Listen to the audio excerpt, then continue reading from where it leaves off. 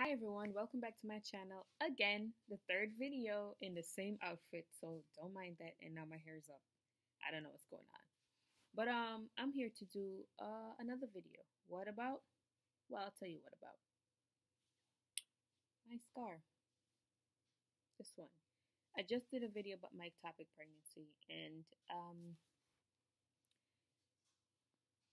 I gave you a little bit of insight of who I am, and this is also a part of me. So what happened is, well, after I got pregnant with my daughter, I ended up having this big bulge in my neck, huge, huge bulge in my neck. And my OB, she was like, something's wrong with your thyroid. You know, you need to go get it checked. And we ended up leaving from Virginia to Washington, and I ended up coming here in November. And by December, my doctor was all over it. He's like, listen, that is huge. You need to get it taken care of. So we're gonna go ahead and yeah, I'm sorry. So yeah, what I was saying, yeah, so in December he was like, we need to get you scheduled for surgery, and at that time my daughter was only like 5 months. So anyway, we ended up scheduling it for January 27th to be exact. I told him, can it please be after the holidays? No, it was before I think it was January 15th or something like that. And I was like, can it please be after the holidays so we can just spend some time together and everything? So I went to we went to the consultation, and he's like, listen, I'm going to take out just half of the thyroid, the one that's swollen. There's no need to take out the whole thing unless there's something else wrong. And the chances of something being wrong is so unlikely because you're young and all this other stuff. So, don't worry about it. You'll be fine. So I asked him, I said, I've seen this, I've looked it up, and it said on the surgery that you're going to have you can possibly have that tube for the leakage when you have a surgery. And he's like, you're probably not going to need that, you'll be fine, everything. Anyway, come to surgery. I went to surgery. They took out the half. I came home with the tube. Of course I did, right? So I came home with that tube, and then after that he was like, you should be fine. I should call you in the next couple of days with your results, because we send it off to pathology to see what's going on. And I was like, okay. So we went like weeks. I haven't heard anything from these people. I'm like, what's going on? Finally, I got a call, and the doctor said, hey, I need you to come into the office. I'm like, uh-oh, that can't be good. Usually doctors don't tell you to come into the office. They give you results. Went to the office, me and my husband. It was like a holiday. I never forget. I think it was like Martin Luther King or something. But it was still in January. Was it January? I don't know. It was a holiday, though. We went, and the place was closed. No, I'm lying. Sorry. My dates are getting all messed up. When I went in for it wasn't a holiday. We went in, they put us in a room, and we're in the room for a long time. And I'm sweating. I'm like, what's going on? Finally, they sent in the female doctor. She's not even the one who did my surgery, some other doctor. And she came in, and she was like, well, I just want to let you know that your test results came back, and it's positive for something. The term she used wasn't like in regular people term, was like doctor term. And I was like, I can't remember what she said exactly, but I was like, so what does that mean? And she's like, well, it means that you have cancer. And I was like, she said, but the good thing is, like, this is thyroid cancer, so it's not like the worst cancer to have. Like, lady, it's cancer, but it's still good that it's thyroid cancer. Anyway, I was like, so finally, like, after they gave us some time for me and my husband to process, and finally the doctor that did my surgery came in. He's like, listen, Janelle, I didn't think that the chances of you having cancer was even here because, whatever, the signs, you're young, blah, blah, blah. I was like, so what do we do, doc? He said, well, you have to go back in for another surgery and take out the other side, because if there's cancer on this side, the chances are there'll be cancer on the other side. And I was like, oh, okay. He's like, and we can't wait too long. And I just had surgery. I wasn't even healed yet, and I have to go back in. So I went back in for my second surgery, and when they did the test results again, it actually came back cancer. And the cancer had spread to my lymph nodes. So it wasn't just cancer, it was spreading. It was starting to spread. So I did my cancer treatment. I did my cancer surgery and I did my radiation like about a few months later. They wanted to give me some time to stop breastfeeding because I was breastfeeding. My daughter was solely just taking breast. She wasn't taking milk. She was actually very what's the word? Acid reflux was really bad, so the only milk that she was able to tolerate was actually my breast milk. And I had to like put off my treatment plan till she was old enough to start getting like baby food, which was like a few months, like quite a few months, because she wasn't taking anything in except like water and some juice, but she wasn't taking any kind of formula and stuff. So I had to put off my treatment plan until she was able to start taking some regular food intake. Anyway, I did my radiation. I had to go back into the hospital for that. I did my treatment, and um, right now I have to say that I am cancer free. So thank God for that. Yay, high five. I'm cancer free right now. I still get monitored. I still go in for tests and stuff, and all this other things. However, the most important is that my cancer is not, they're not detecting any cancer right now. So wherever I had sprayed today, it was able to get all of it. So couple things. The side effects of my treatment is I gained a lot of weight. I'm on Synthroid, and sometimes I don't feel like my hormones is under control. So I've gained a crap load of weight, and the problem with having no thyroid is that I'm hypothyroidism. I have hypothyroidism, so I have no like it's really hard to lose weight.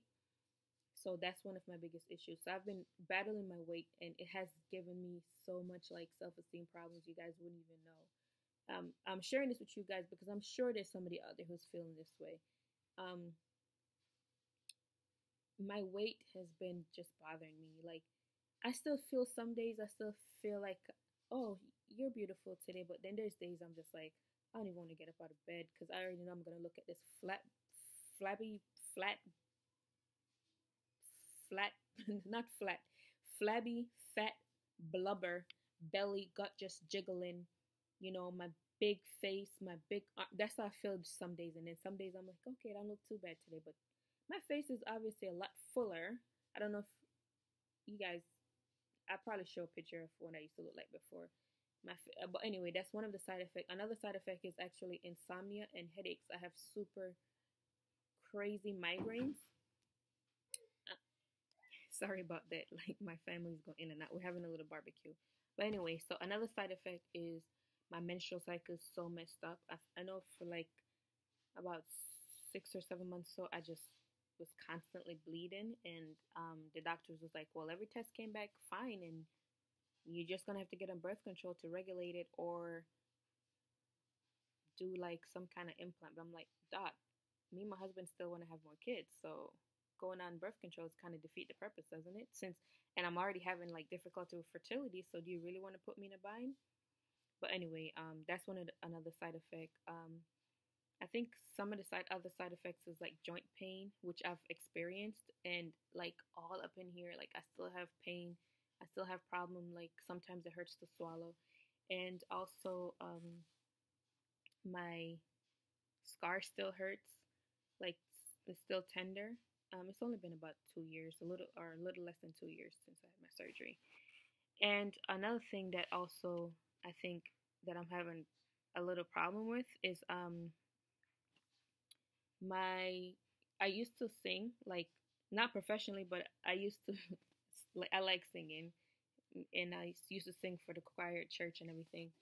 But I noticed that my voice, if I start to go too long or just talking, it hurts so bad here, and I don't know if it just feels like a really bad sore throat, but not sore throat. I don't know if I'm explaining that right, but like even even if I try to hit a high note, I'm like, ooh, I feel it. So they said my voice box could be damaged, but it wasn't. They thought it wasn't damaged during the surgery, so I'm not sure what that is about. I don't think it's my voice box because I can talk just fine. It's just if I'm trying to go for a long period of time, that's when I start to feel that pain. And I think that's one of the few side effects, but I know like my hormones is probably one of the biggest, and my headaches, my migraines are terrible, and I have crazy, crazy insomnia. And everybody experiences different, but that's just mine. And I just want to let you guys know, yes, I've been through a lot. Um, Sometimes I have a good day, sometimes I have a bad day. I've been through so much, but I try to stay positive. I have a almost 3 year old that thinks mommy is a superwoman. So I have to just get up and do what I need to do, whether I'm in pain or not, whether I've slept or not, whether I have a headache or not. She doesn't care, or she don't know. She doesn't know that mommy needs a little time. She just wants mommy, and I have to be, you know. So it's kind of rough, but at the end of the day, I wouldn't trade it. I wouldn't trade my experience because, one, had I not had her, I don't even know if they would have found the cancer, and God knows how it would have spread. Everybody's like, "Oh, it's thyroid," but guess what? Thyroid cancer has killed people. Like, it's cancer. It's not them putting sweet butterflies in your stomach. No, it's cancer. So there's a possibility of it spreading. So I'm so grateful for that. And then I'm grateful for this move because I ended up having one of the best surgeon in the country to do my surgery.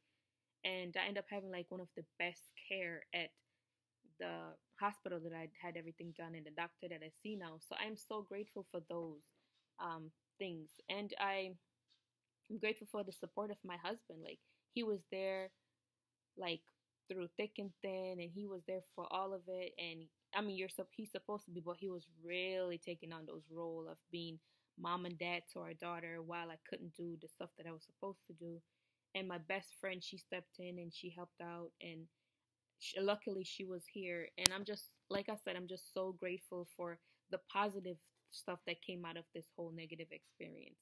But that's my story of my scar. I know you guys see it in my videos and nobody ever comment about it, and I'm so glad that you guys didn't, because it's not something that I like to talk about all the time or even bring up, and sometimes I don't like when people point it out.